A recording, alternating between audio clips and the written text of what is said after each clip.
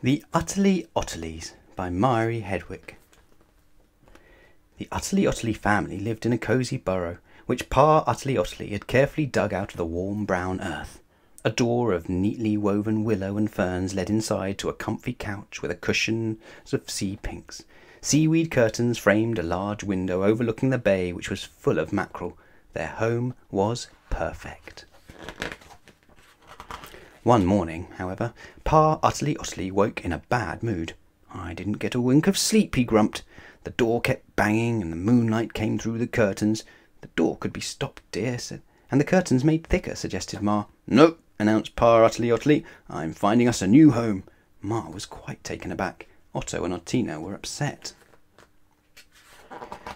But Pa always knew best, so they packed the pots and pans and toys and trailed out the door after him. All day long Pa Utterly Otterley loped inland following the river.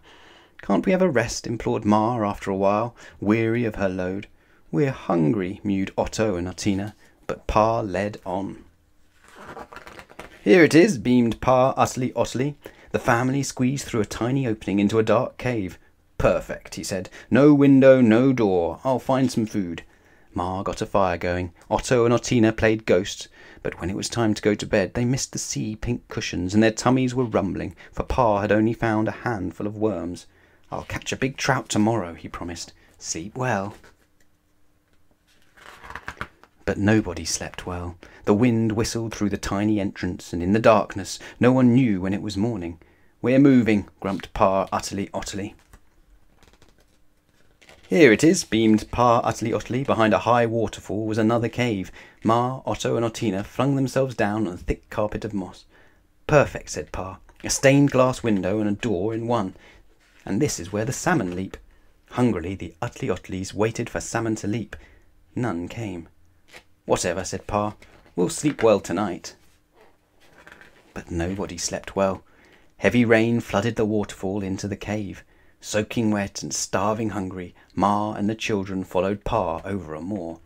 The rabbits disappeared deep into their cosy burrows when they saw them coming. "Just like our own dear home," thought Ma. "Couldn't we stay here?" she suggested. "No," grumped Pa Utterly Otterley. "Follow me." "Here it is," beamed Pa Utterly Otterley. "Dry as can be.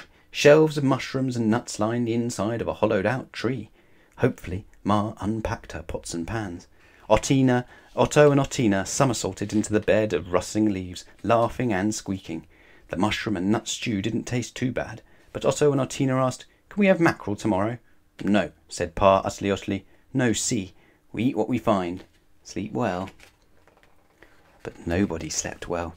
They woke to a terrible screeching. Nuts rained down on them.